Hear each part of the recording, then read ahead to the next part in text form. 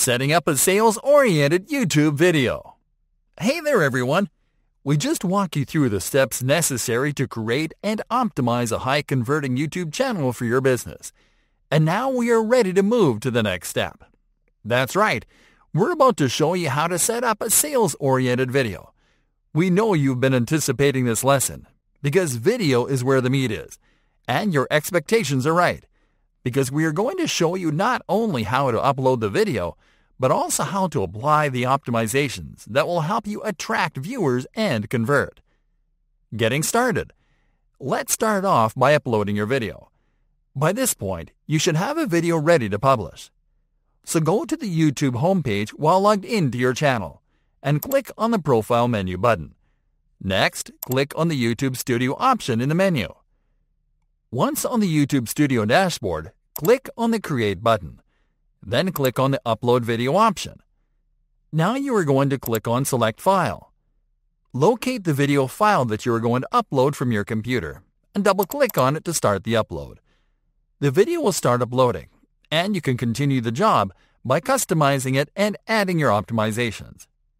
Customizing the video. Okay, let's start by composing the video title in the title field. Here, you are going to type the title of your video. Don't try to be too original. Simply describe the content of the video and add the keywords or search terms that best describe that content well, like we're doing in this example.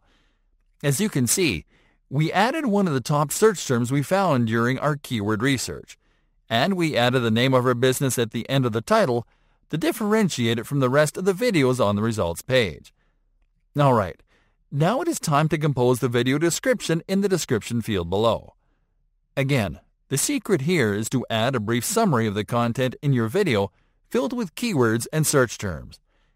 Here, you are not as restricted by space, so we recommend you add from 3 to 5 keywords and search terms, the ones that are most relevant to the video.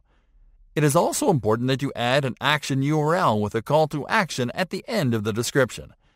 That way, you can instruct viewers to click on the URL to discover a product or offer at a given point during the video, and they'll simply have to scroll down a bit and click while they're still engaged. Now click on Upload Thumbnail to upload a custom thumbnail for your video.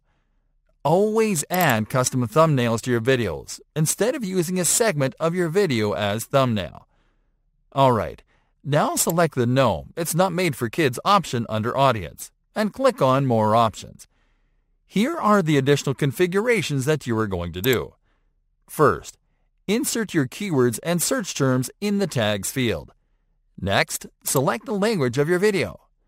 Now click on the Category menu button and select the correct category of your video. Done? Okay, then let's click on Next to move to the next step. Now it is time to add video elements to your video. There are 2 types of video elements you can add. End screen are elements that you can add at the end of the video, and cards are elements that you can add during the video. These elements are on-screen buttons that you can use as CTAs to encourage viewers to complete an action during or at the end of the video. Let's show you a quick example.